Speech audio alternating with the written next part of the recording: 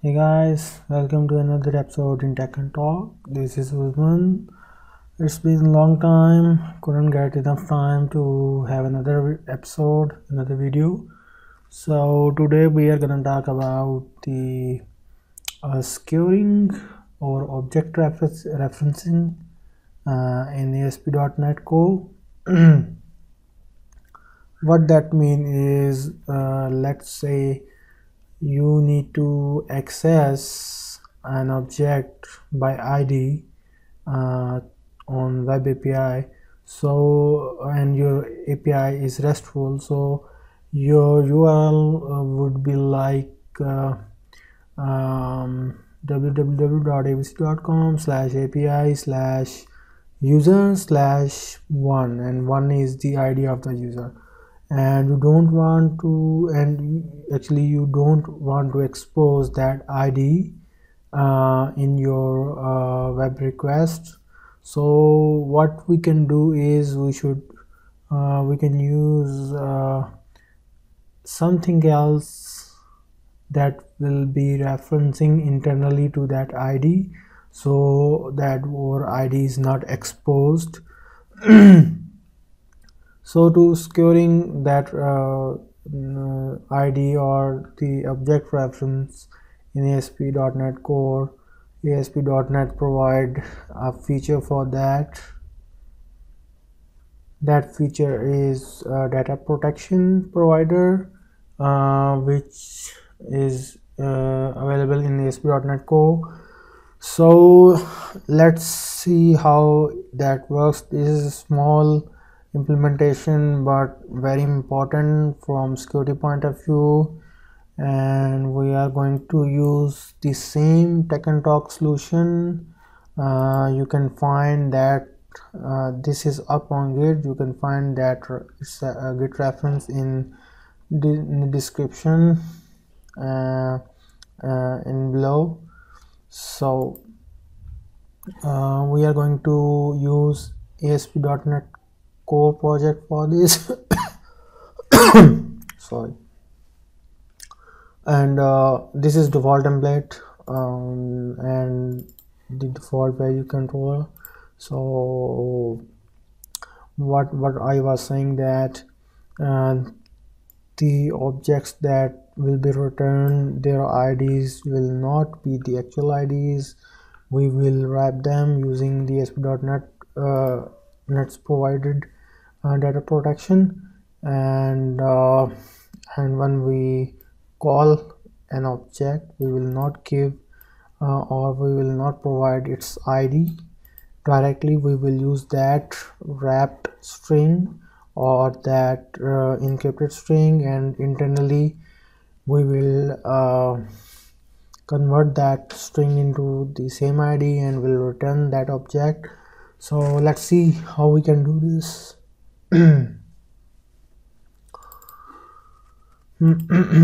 So this is the default setup.cs file, and what we will need is we will need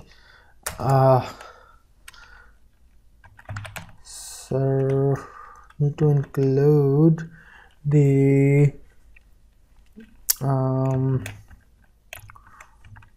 add data protection. That's it. This is how we will well, actually we are saying here that add data protection module in our services, so that we can inject that feature inside our controller as a dependency injection.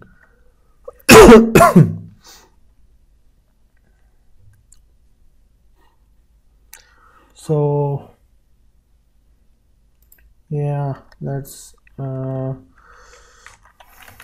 add private read only data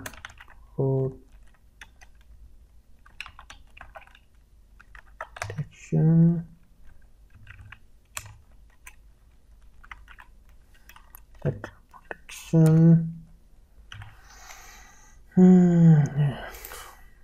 this will going to use, sorry, that was the data protector, data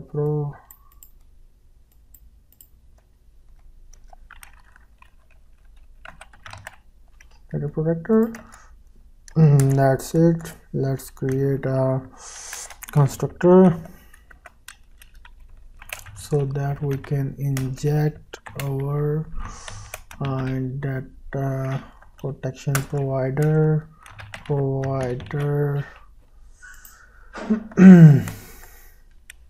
and data protector is equal to provider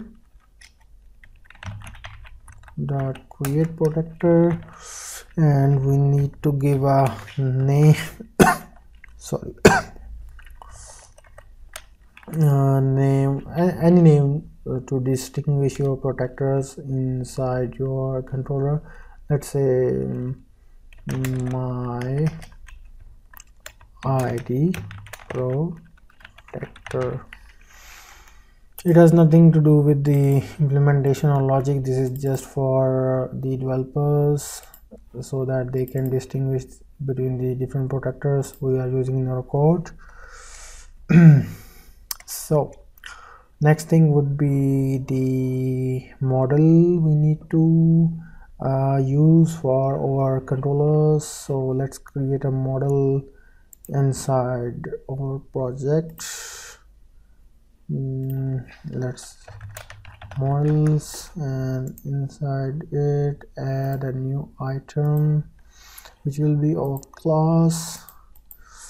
Let's say it's user model. We will not gonna use the actual repositories here or sources here. We will just mock, or we just mimic a method which will provide the list of users to us.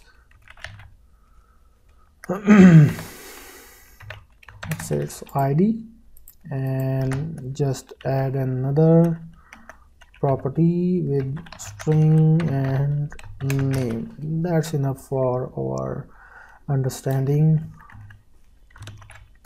So let's go back and let's add another private list of user model, get users like this, and let's resolve this. One users is equal new list of sorry, user model, and let's add users dot add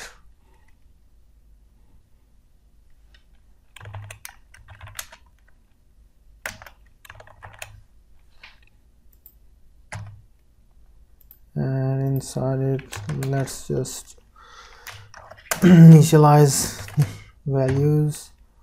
Sets one, and name is in talk user. Yeah. Yeah, one user will be enough, and just need to return the users. So this is the our substitute or mock repository or data provider. Let's just remove the extra method, so we will need only two actions, and these two actions will be enough for our understanding how the data protector provider does work. Okay, let's just I update the return type to I action results. Var users is equal to get users like that, and next thing would be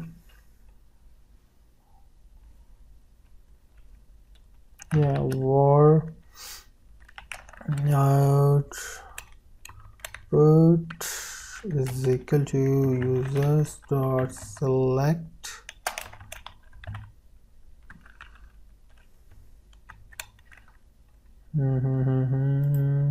that is from link.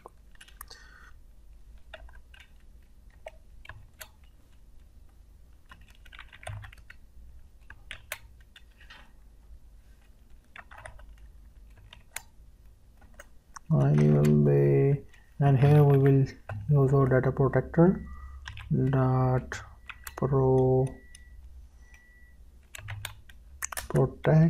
and inside the protect method we will give the actual user ID.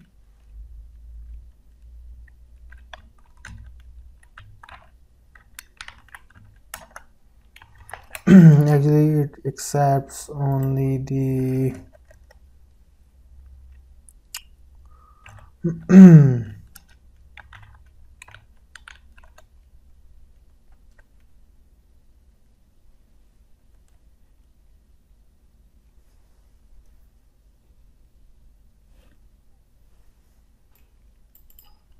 so we don't need that. We just rename it, that's it. Site return okay. Just put our output, that's it. And if we just access our value action, now the get value action, you can see instead of the actual ID we have a encrypted or hash or just random string here. So that's it, we have a random ID here and the actual name, so our ID is protected now. So that was only for the get request. Let's see how we can do that for the get by ID. Like if we give here 1 and enter, we are just returning the value, so we need to protect that ID or reference of an object. Basically the ID is the primary key in our database, so we don't want to expose these IDs in very sensitive systems like financing or medical. So to protect that, let's update that get by ID method. First of all, need to change this to string, need to change this to I action result, and same way let's call our repo and need is need to convert or unprotect that ID again into the original ID and just store the original ID into a variable called original ID equals to it will convert it back to string, so we need to parse it to int again like this. So we will have the original ID here. So from the list of users, let's select the user from that.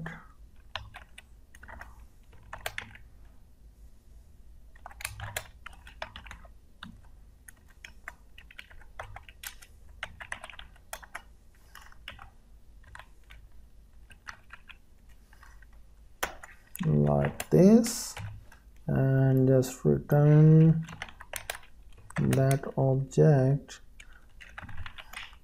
into response. Yeah, that's it. Just run it.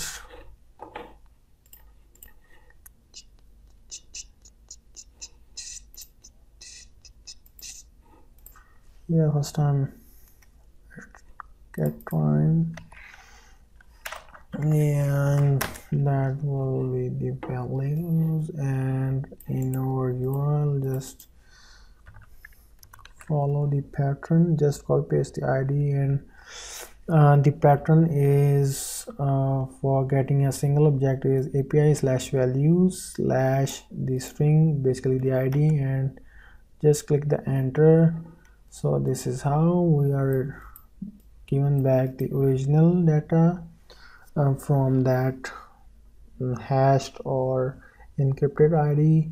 So this is how we can protect our URLs and information inside our URL, and also you can reprotect this ID inside that gets in the same way as we did for get all action. So that was it. I hope you guys understand how we can use the data protector now in the ASP.NET Core, and the main reason of this is to protect our sensitive data so that user can't see the actual values of the objects we don't want to expose. Yeah, that's it, and that was it for today. We'll try to be compose another tutorial or another video as soon as possible. Till now, bye bye. And just one thing that I will push that code to GitHub repo. You can find the link inside the description. Enjoy the coding.